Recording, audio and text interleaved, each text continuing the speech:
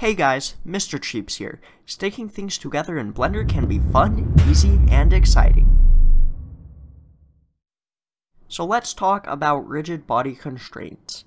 Constraints are an abstract thing binding two rigid body objects together. Constraints are typically put together using an empty and linking two objects to it. Going to the Physics tab on this empty, we can make it a rigid body constraint and select these two cubes that conveniently just appeared. If I angle this plane and start our simulation, we can see that the cubes will be linked together. This is a boring demonstration though, so let's look at some cooler stuff.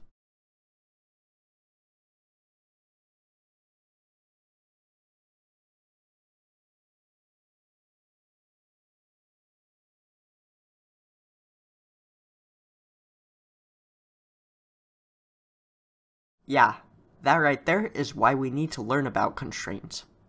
So if I select this empty and go over to the settings, there are a couple of things we can mess with.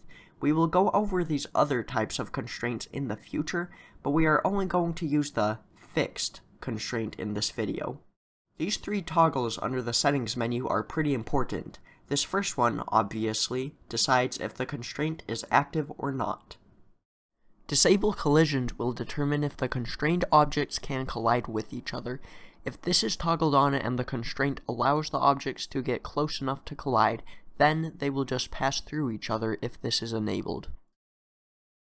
And the last one right here, breakable, is definitely one of my favorite settings. This just allows the constraint to break if the objects have a certain amount of force applied to them, set by this threshold value.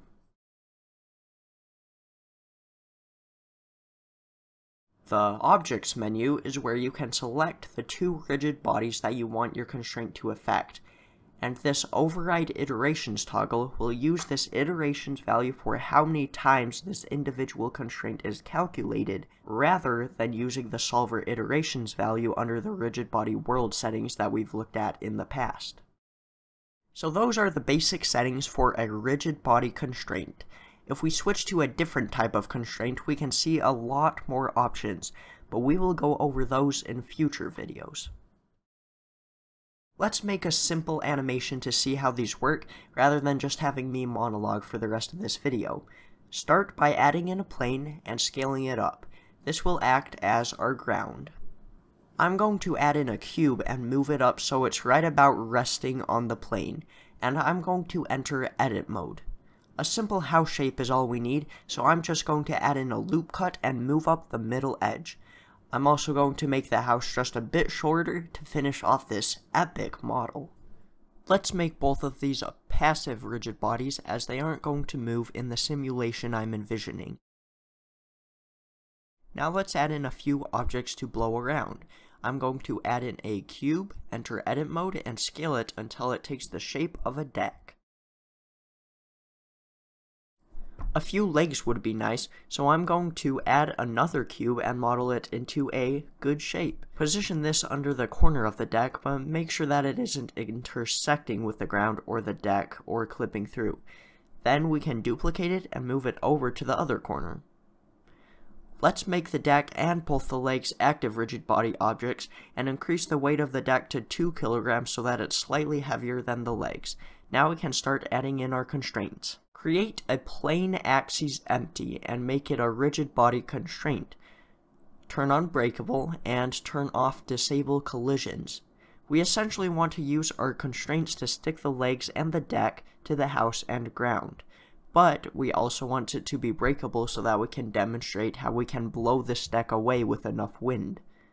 I'm going to start by positioning this next to the bottom of the leg and selecting the ground and the leg as the constrained objects, sticking this leg to the ground. Then I'm going to duplicate this empty and do the same thing for the other leg. We can see that the legs are now attached and will not fall over. Now I'm going to duplicate both of those empties and position them near the top of the legs and under the deck. Just replace the ground plane with the deck in both of these constraint settings.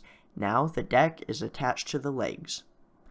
Duplicate the empties one last time and use them to connect the deck to the house. We could do this with just one constraint, but 2 will give our simulation a bit more variance. I'm going to go through and change the breakable threshold on my constraints, setting it to 1 for these ones attaching the deck to the house. The constraints holding the legs to the ground are going to be set at 1.2, and the ones sticking the legs to the deck will be set at 0.5. Now that our whole house is held together, we can add in a wind object. I'm going to position this over to the left of the house because I'm going to position my camera right here angled at the house, and that way the deck will be blowing from the left to the right of the screen. Make sure the wind is pointing in that direction and increase the power to about 700. So obviously this isn't blowing our deck away yet, but it is making it move a little bit. To add in some more control, we can keyframe the strength of our wind object. I'm going to select it and right-click on the strength value box, inserting a keyframe with this button right here. I'm also going to duplicate this in the outliner so it holds at this strength until frame 40. Now I'm going to move on to frame 60 and bring the strength down to 200. Right-click, insert a keyframe, and move on. I'm going to continue through increasing the strength each time the wind picks up. 750, 800, just going through these cycles of high strength to low strength. With our current setup, everything will blow away with a wind strength of 1000, so be sure to reach that at some point. If parts of your simulation aren't blowing away at the right point or aren't blowing away at all, you may have to tweak the threshold on the breakable value on your individual constraints. You also may need to change the wind value a little bit, just mess around with it until it looks good. This is what I ended up with. So as you can see now, our deck and our legs are blowing away from the house once the wind reaches a high enough strength. You may be tempted to turn up the steps per second and solver iterations under the rigid body world settings just to get a higher quality simulation. Something that I've noticed is that constraints will generally get stronger if you increase those values, the steps per second and solver iterations. If you want to increase the quality of your simulation, you may need to increase the wind strength or weaken your constraints. If you want to expand on that house demonstration, upload it somewhere and leave a link in the comments. I would love to see anyone who adds something like shingles, extra pieces of the deck, anything like that. I just want to see what you guys create with this. Next episode, we are going to look more into the types of constraints and some more advanced stuff we can do with them. Until then, thank you for watching and have a great day.